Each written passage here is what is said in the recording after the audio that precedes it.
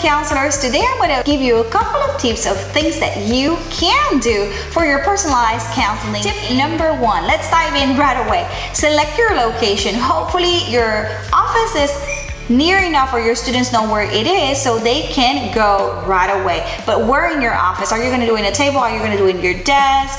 Where it's going to be the setup? Have something for them, like a special treat, rather if it's a pencil, a candy. I give them candy, guilty of.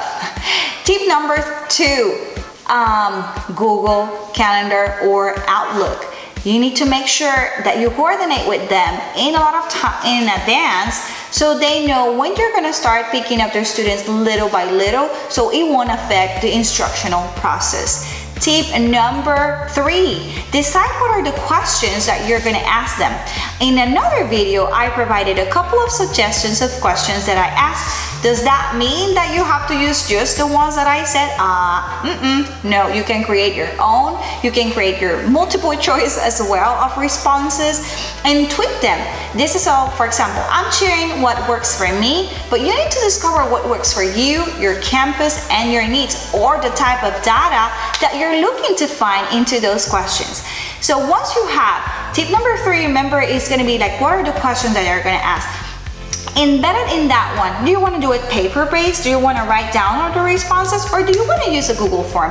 I highly suggest that you use a Google form, because the Google form is going to gather all the data for you. You don't have to worry about counting manually all those results. You can classify it even per professions after you're done with that. Careers, what they want to be when they grow up, some of the struggles. You can even pull out the students that are like your red flags. So think about begin with the end in mind, how you're going to use that data, okay? So don't forget. And tip number 4, how you're going to let the parents know that you talk to their child or their children. This part is essential. You don't want the student to go home saying, I had a meeting with the counselor and they asked me, who do you live with? What are you afraid of? Or any type of those things, because it could be a misunderstanding. So you don't want that.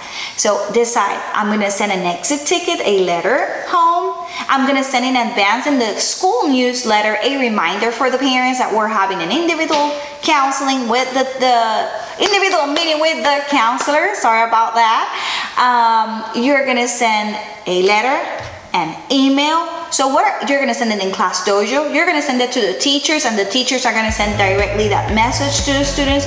You need to decide how you're going to communicate with the parents. And always remember, it's only one team, and we're on your child's team.